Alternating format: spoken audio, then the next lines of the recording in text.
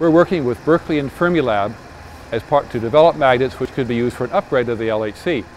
Brookhaven already has a significant presence at this new atom smasher which is being built at the CERN laboratory in Geneva, Switzerland.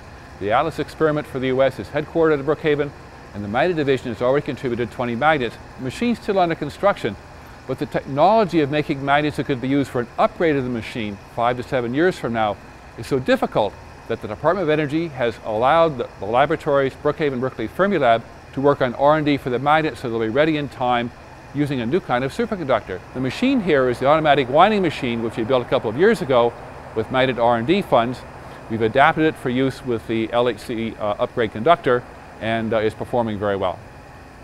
What you see here is the automatic winding machine and the carriage moving so that one side of one complete turn can be laid down, and the carriage gets as far away from you as it's programmed to go. Then it will stop and the winding carriage will swing back around and put the cable around the other end of the coil. The coil is wrapped in the white material, which is fiberglass, which is the electrical insulation, so that we have good insulation between the turns so the electricity goes in the right places.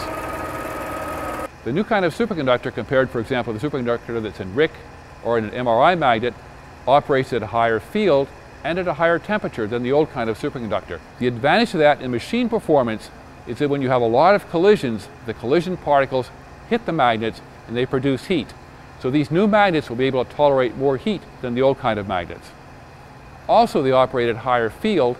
We're going to install them where we do the final focusing of the beams, focusing like lenses focus light, final focus of the beams in order to get more collisions. These new magnets go to higher field, we can do better focusing, like a better lens, and so we'll get more collisions. So there are two really important accelerated physics advantages to this new technology, and that's why we're putting so much effort into it.